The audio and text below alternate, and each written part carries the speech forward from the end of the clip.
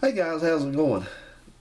Had a good question from a viewer recently, so he asked me to do a video about this, so here we go. We're talking about these General Motors trucks like the Silverado and the GMCs, the mid-80s trucks that had a carbureted engine and had a lockup torque converter, had a transmission with a lockup torque converter in them. That's predominantly from like about 1981 through 1986. Those trucks changed over to TBI fuel injection for model year 1987, even though they retained the old body style. That's a unique year. So when that happened, the control for the torque converter, the lockup, changed over to being fully electronic. So this will not apply to an 87 or later vehicle. Now, a lot of these trucks are running around with no lockup anymore, partially because people just didn't understand how to operate, how to connect the controls for them, or the other half don't want lockup because it's a hot rod and who needs lockup? So what? But anyway, there's people that want to get this working right because, you know, it helps your gas mileage a little bit and sometimes makes the transmission run a little bit cooler. So let's talk about this. Let's find out how to operate this, how to get it operational. Now this is a very simple system. It just uses a vacuum switch mounted on the firewall of the truck. Now if we look over here in this picture, if you can look at this kind of close, here's a brake booster. This is the left-hand driver's side of the firewall. And here is this, get in a little closer here again.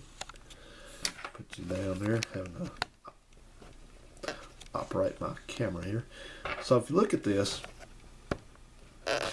this is the driver's side firewall on one of these square body trucks, and this guy you're looking for is right here. This is called the TCC vacuum switch, and it's a very simple operation. You have a vacuum source to one side of it. This happens to have a check valve in it, and then you'll normally have a harness connected or a plug where a plug can plug into on the other side of that switch. Here's what the switch looks like. They sell these new, actually. You can see it's pretty thin. Wire harness plugs in here.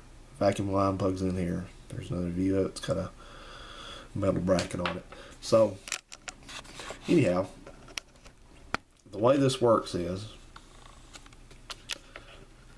like I said, you have a vacuum source to the one side of it. You have wires coming out the other side. So when the truck's running, you have one side of this switch has got 12 volts to it supplied by the fuse box through the ignition switch, and then the other side is an output. It's simply going to connect the 12 volts going in, and it's going to, when the switch closes, and I'm about to explain to you how it's going to know when to close, then it's going to, the circuit's going to complete. It's going to send 12 volts back out. That second line goes down to the transmission.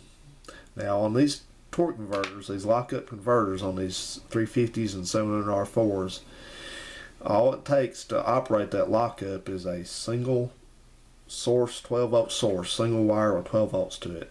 So that's all it takes. You apply 12 volts to one side of the switch, it locks up. The other side is grounded through the case of the transmission. So that's very simple. Couldn't be any more simple. And the other side of this, you say, well, where do you get the vacuum source from? You need to hook this to a ported source of ported vacuum. That means a source of vacuum which is not present at idle. That is because the way this switch works is that it has to close and operate the lockup under certain conditions. If you don't want it to lock up at idle with high vacuum, and you want it to unlock when you cramp down on the gas.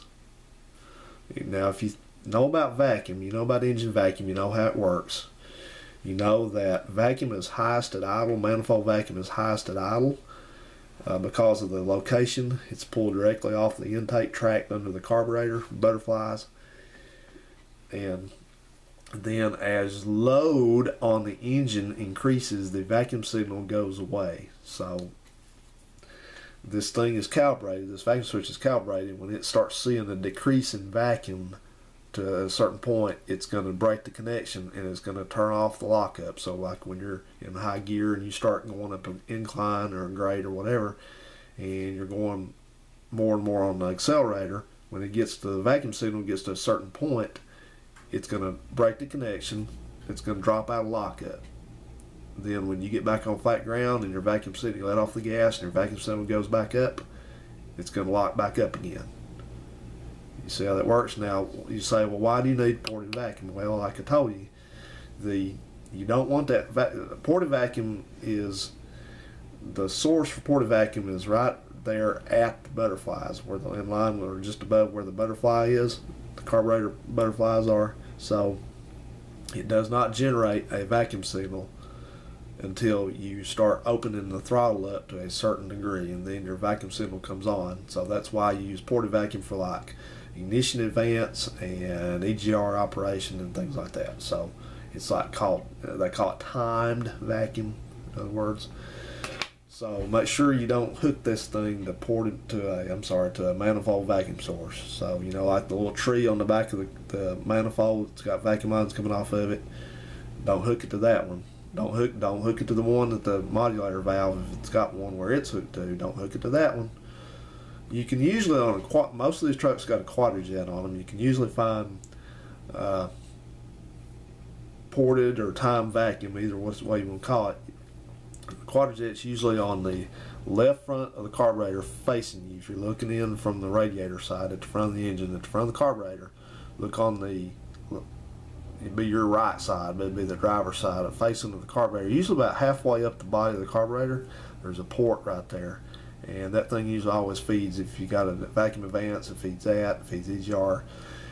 So if you're not sure though, if what you're looking for, it's really simple to figure it out. Just get a vacuum gauge and hook it to each of the ports till you find one that has no signal at idle.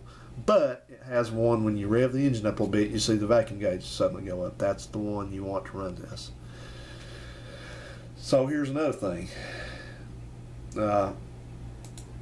You need to look at your transmission.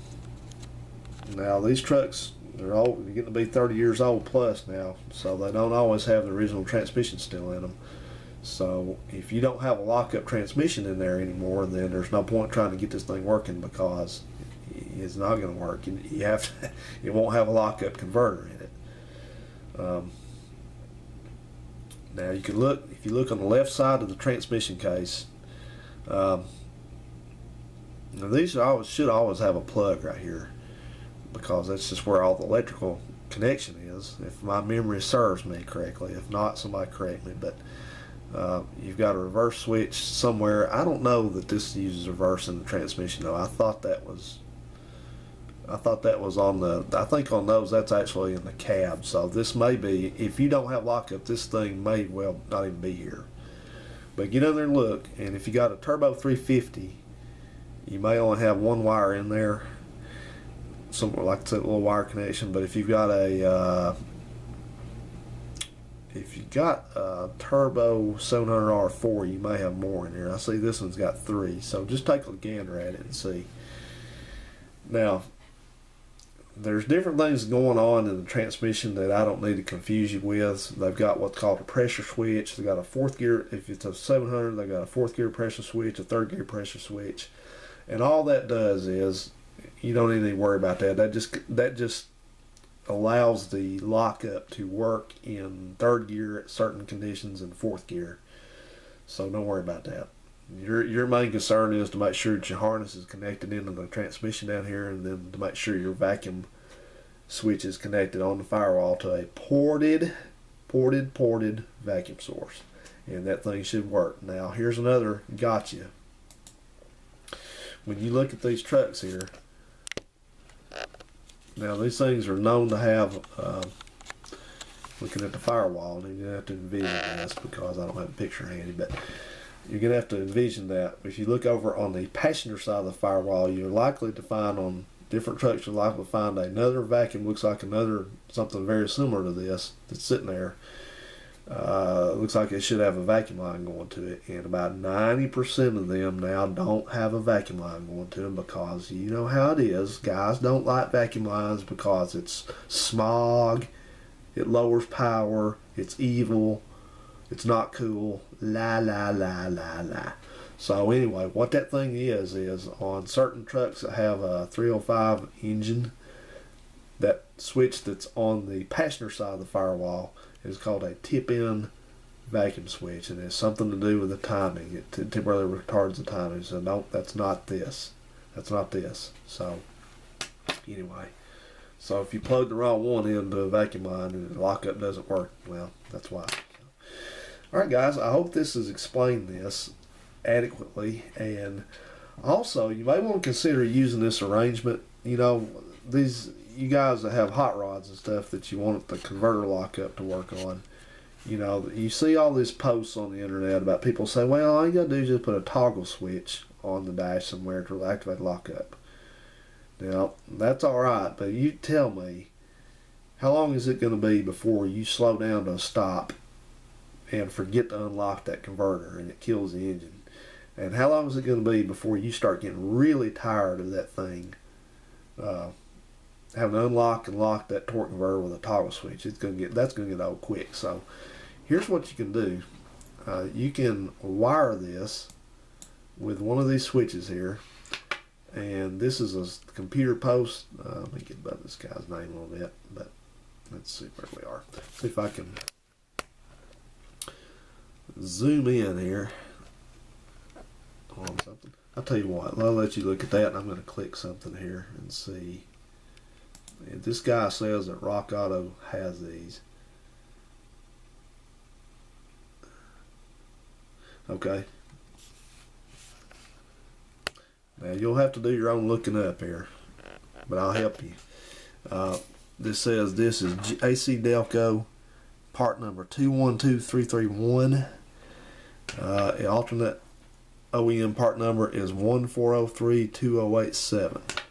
So you can also get these back off of you know, go to the junkyard and look on one of these mid-80s trucks and look for these. So if you got one of these hot rods you built, you know, something you've put all this stuff in and it's not original anymore, but you want converter lockup, then you can simply get the harness to plug in on one side and get all the stuff off a truck and just put it together like I'm explained to you, and you should have converter lockup automatically without having to screw with any damn toggle switch. I wouldn't do that. So anyway, this should work. Now this is assuming all your components are in operating order. Now these transmissions, you know, GM lockup solenoids, there's a solenoid in the valve body that, or somewhere in the transmission, usually in the valve body, that operates the lockup clutch in the converter. Now these are known to fail. You all heard of these Cavaliers and that Century that I had for a while, and all these cars that have that problem. So if you hook all this up and it works, and then all of a sudden it acts like it ain't unlocking, don't get upset and say you told me the wrong thing. You know, go unplug the connector to, you know, unplug it temporarily and see if that condition resolves itself. And if it does, then you know you probably need to go ahead and replace the lockup solenoid in the transmission. It's not a hard job, it's just messy. Alright guys, well, ask any questions you want to, and any of you that know a lot about this stuff and you see something that I've said wrong, please let me know and I'll correct it. So, or you can correct it. Glad for that to happen, because we're all here to impart knowledge. And you know, just quickly, I'll say that sometimes it's hard for us to believe that these old 30 and 40-year-old cars and trucks, things that no longer work on them, actually did work and worked well when they were new. That's like all these vacuum operated cruise controls and, you know, lockup and air conditioning, stuff like that. Believe it or not, back then you bought a new car and it all worked. So that's why I encourage everybody to not give up so easily. You know, it may take a little bit of effort and some learning, but we'll get all this stuff working again. So thanks for watching, everybody. We'll see you down the road on another video. Take care.